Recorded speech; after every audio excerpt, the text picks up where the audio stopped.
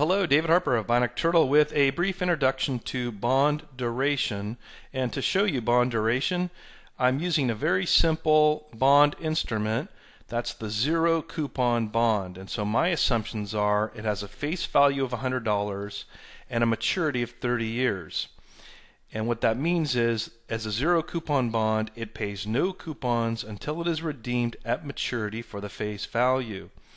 To the right, in blue, the blue line plots the price-yield relationship. So this is the classic bond plot for this zero coupon bond. I picked a long maturity to highlight the curvature of the bond.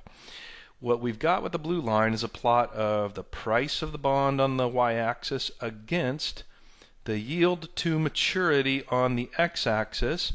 And you can see this is a classic relationship because as the yield increases, that's as we move to the right on the x-axis, the price of the bond is decreasing and vice versa.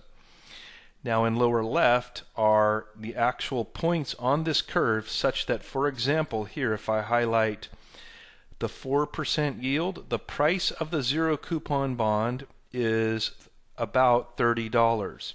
That's this point right here. 4% yield corresponds to $30 price. And you can see this formula here for the zero coupon bond is very simple and elegant. I'm assuming continuous compounding. So it's the face value of the bond multiplied by the exponential function of the negative rate times the t, which is t is the number of years to maturity.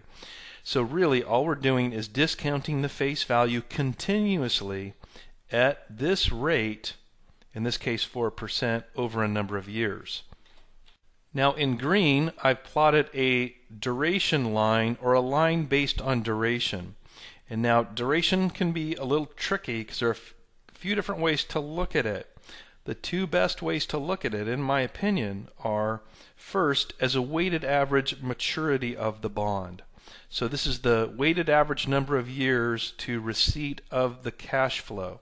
In the case of the zero coupon bond, this duration is 30 years, and we can call that the Macaulay duration for 30 years. The other way, perhaps better, is the modified duration, where duration is really the sensitivity of the bond price to changes in the yield. Why is that so important to us? Well, in risk, it's important to us because we have the bond instrument. It has a value given by its price. That value is sensitive to perhaps several factors, but to one factor more than any other. It's to changes in the yield. So our underlying risk factor is changes in the yield. We are interested in sensitivity because it is the price is sensitive to the changes in the yield. And so this green line is based on duration and gives us a linear approximation of the change in the bond price for a change in yield. Or in other words, what happens to my y-axis, how much change in the y-axis, which is price, for a change in yield, which is the x-axis. And so at that 4%, the plot of my duration line you can see is linear against the actual price yield plot, which is nonlinear. So it is really the tangent to the price yield curve at that point, and it's a line, it's a linear approximation. So if we look at this line at 4%, I'll go up here, the duration is actually -28. And what does that mean? Well, it means that for a 1% change in yield, let's say the yield goes down by 1% from 4% to 3%, a duration of -28 means that if we use this line as an estimate, we expect the price of the bond to increase by 28%. So that duration is really an elasticity measure, and again based on this linear approximation first derivative. So you can see my duration in that case at 4% was -28, again meaning a 1% change in yield corresponds to a 28% change in the price of the bond. Now, my actual change in this case is $30. And so you can see that is reflected in the graph. The duration tells us if we move up the line or down the line, we'll get to some point, and you can see because one is linear and one is nonlinear, the linear is always going to underestimate the actual price change. And at 4%, this happens to us.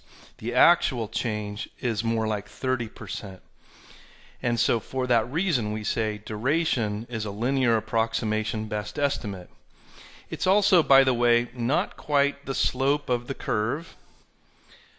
The slope of the curve, in this case, is actually about negative 868, and the slope of the curve is the dollar duration. So if I go to the yield here, I'll change this from 4% to 5%, and you can watch the graph. You can see now my line is still the tangent, but it's the tangent at 5%, and you can see my duration, which is really my modified duration, is about negative 28. And I'll go up to, well, I'll go down to 3%. And in this case, the duration changes again. And at 3%, our duration is negative 29. And you'll notice it's very close to the maturity. So that's because we have a zero coupon bond. We have no coupons in the interim. So the Macaulay duration is going to equal 30 years, because 30 years is the weighted average maturity of the bond. And then our modified duration shown here is going to be only slightly less. But as I've said, we could look at that as the weighted average maturity or time until receipt of the cash flows. But a slightly better way to look at that is in terms of elasticity. If the yield changes by 1%, we expect the price, we approximate the price to change by 29%. So that's a brief introduction to duration for a zero coupon bond. This is David Harper of the Bionic Turtle. Thank you for your time.